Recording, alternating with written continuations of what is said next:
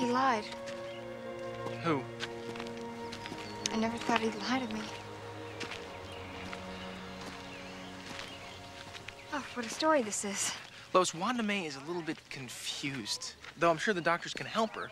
But what if what she's saying isn't true? What if it is? If Superman's powers can be transferred to humans, that's big news. Excuse me, I have to,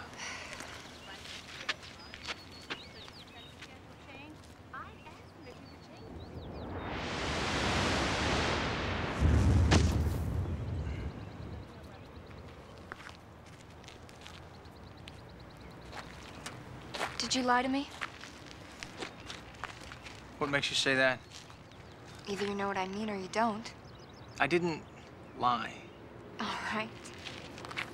Did you lead me to believe something that wasn't exactly true?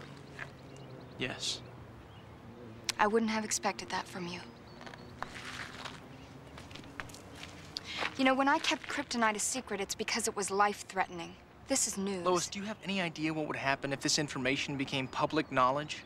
Everyone would want superpowers. Everyone would think that they deserved superpowers. It's a reporter's job to disseminate the news, not to ponder the consequences of every story. If more people pondered the consequences of their actions, this planet wouldn't be in the state it's in.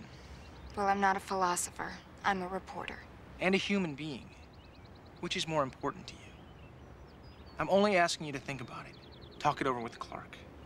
Clark's a reporter, too. Both of you have good hearts, Lois.